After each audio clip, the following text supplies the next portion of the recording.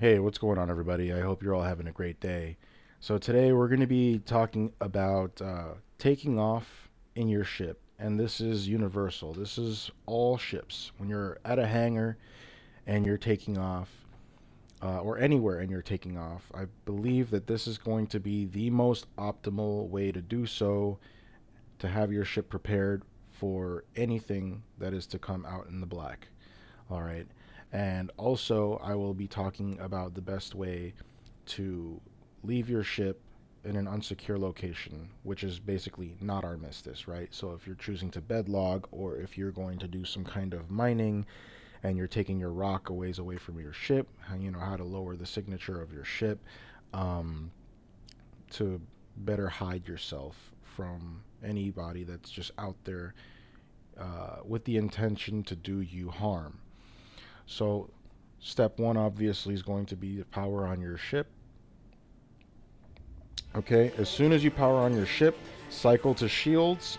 If you're in a hangar, go ahead and hit your hangar doors. All right. So here, go ahead and select your mission, whatever mission it is that you want.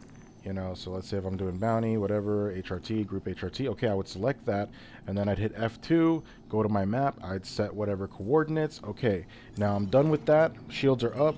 All right. Cycle back to weapons. Let my weapons go all the way up. Okay. Hangar doors are already open and ready to go. Go ahead, put your velociter up, and go ahead and take off if that's all that you needed. Okay. Now, personally for me, there's an extra step that I like to take, and that has to do with the MFDs. So if you're in a ship and the MFD constantly cycles and it doesn't exactly have the MFDs that you want on display, it might take a little bit longer for you to leave your hangar than, let's say, somebody in like a Gladius, right? But the same step that I'm about to explain should be done in a Gladius as well, because it's something that's really, really annoying. So on the Gladius, you have 4 MFDs, but you can only see the top 2. However, in most ships, your target status, for whatever reason, this MFD will go away whenever you're either target hailed, request docking, or if the UEE stops you for scanning purposes. And what happens is the display of the person or the other player or a static, image, will come up. And let's say you're in combat, or let's say you're targeting somebody. That target will now disappear because the comms will interfere with your target status, okay? So what I like to do is I like to take an MFD and dedicate that MFD to comms. Usually I'll take shields and I'll just put it there. Now, for some people that like to mess with your shields and things like that, you can use a separate MFD if you so choose, if that's something that you prefer. But for me, I use shields because I basically do power management and I keep my power management there. Now, and I mainly keep my power management here at the bottom, simply just because it helps as a visual aid for people that watch. I have my power management set to my hat since I run dual stick. But for those of you that run F5, F6, F7, and F8, I really suggest having this here as a visual representation to know exactly where is your power being managed. Where is it set to, right? And of course, self-status being the most important thing. If you want to manage and monitor your shields from here as well as your ship's hull life, that is essential and is a must. It should always be on the top left or top right, as well as target status on the top left or top right. Once you have your MFDs set and you're ready to go, that's all it's going to take and you're ready to take off. Okay, so same thing in reverse, right? Let's say we're landing somewhere and we're doing mining or bed logging, and we want to make sure that our ship is going to have the lowest possible signature. Well, of course, you could just turn the ship entirely off, but that would also leave you vulnerable for someone that, let's say, does find your ship, because your ship won't have any shields on it, so they'll just be able to blow it up. But if you lower your signature by basically turning off your weapons, it creates heat and it draws power that you're not really utilizing. Turn off your engines. You're landed and don't need them. Okay, I also like to go an extra step and sometimes even go, depending on how long I'm going to take or how long I'm going to be gone, and I'll turn off my missile systems. So now, as you can see, like, I have no power to weapons, no power to shields, no power to missiles, and the only thing that's on is basically my MFD. Everything else on the ship is completely off. So this would make your signature much lower It would be a couple more kilometers away that they would have to come closer, or a couple more kilometers nearer to you to be able to spot you. All right.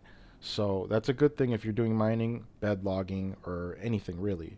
So more so on atmosphere than in space. If you quantum jump and you're somewhere deep space and you cancel your quantum in the deep space, you can still take this measure. It would obviously, it's always a great idea in application. Um, but you don't necessarily have to if you do that method.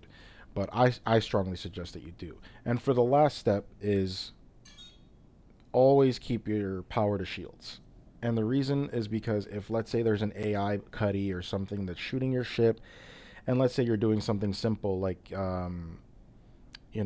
you're rock mining, right? And you'll have enough time to drive your rock back into your ship and hopefully be able to take off unharmed with, minor damages to your ship if your shield can maintain itself, or at least if they're, let's be serious here. The AI right now is not very intelligent, so they do a lot of burst shots and then they stop, and then they stop for a while. Your shields will replenish. This will be a good way to keep your shields replenishing faster, so it gives you a longer time to either escape or to address the threat accordingly. So aside from that, that's all I have for you guys today. I know this is a really simple video. Some of this stuff, a lot of you might have known, some of you may not have known, or maybe a lot of you have just been landing your ship, powering off everything and just running out, or maybe some of you have already been practicing these really good, tips already. And let me know in the comments how many of you have actually been doing this already, and how many of you actually didn't even think to even do this. I'd really like to know, guys. So aside from that, let me know if there's anything else you guys would like me to cover. I kind of want to make a series, also, where I'm gonna start taking your comments and making a video replying to your comments. And I'm also considering doing like a live stream podcast where I actually have discussions, and if any of you guys are interested in coming on for a call and actually talking about the game, talking about, things you want to see, talking about patch notes, talking about the PTU, or basically anything Star Citizen related is also something I'm very interested in doing. Let me know what you guys think about that, and I'll see you guys in the next one. Have a great day.